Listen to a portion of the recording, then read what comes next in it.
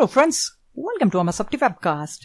In this video, we will see the steps to take a system state backup in Windows Server 2012 R2 domain controller.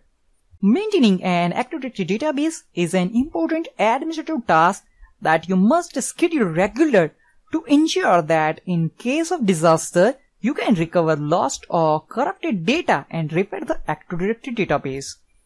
The Active Directory database is stored as a file named entities.dat. When you install and configure Active Directory domain service, you can specify the location of that file. The default location is system root entities folder. So you can back up the Active Directory domain service by using Windows Server Backup, wbadmin.exe command line utility, or we can use PowerShell as well.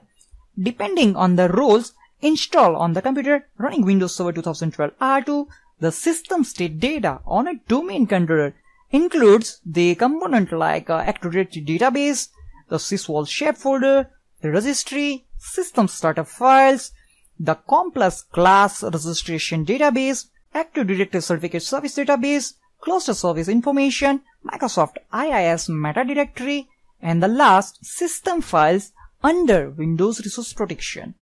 So in this example, we have a one domain controller named srt-dc01.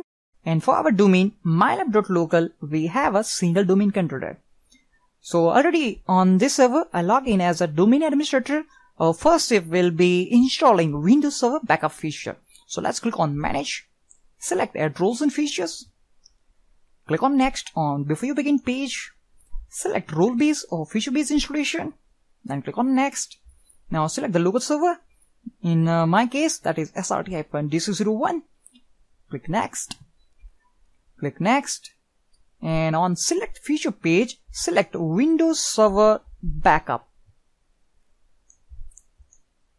Click on Next, and click on Install to start the installation process. Okay, so as you can see, Windows Server Backup feature has been successfully installed on this server. Let's close this console, and now let's click on Tools, select Windows Server Backup. That will open Windows Server Backup console. On that console, let's click on Local Backup.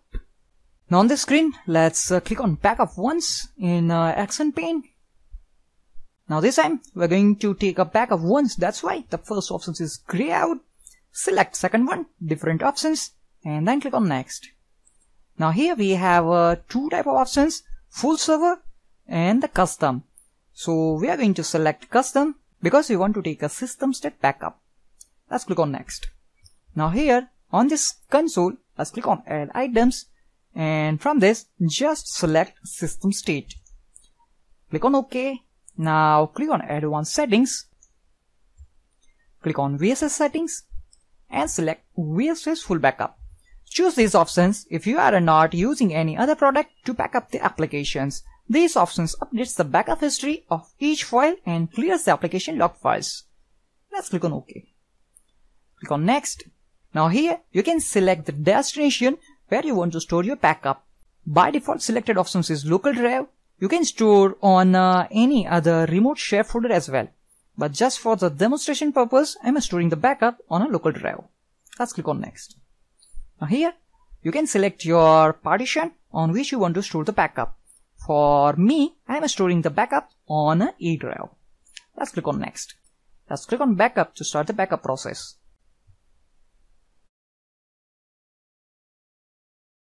So as you can see, VSS is creating a shadow copy of our volume.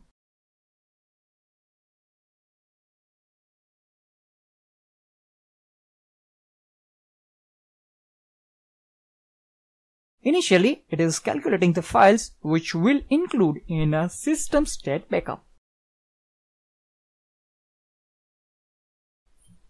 So as you can see, the backup has been completed successfully on the system. Let's close this console. Let's click on Close to close this console. You can also use the wbadmin.exe command line utility to take a system state backup.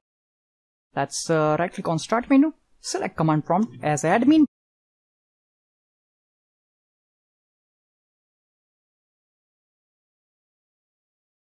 We can also use command wbadmin. Then we have to specify the command start system state backup.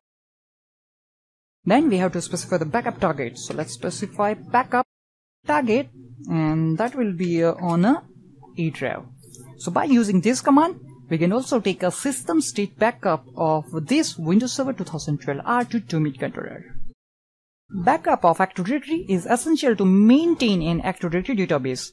I hope this video helps during backing up the Active Directory database in a Windows Server 2012 R2 controller. That's it for this video demonstration.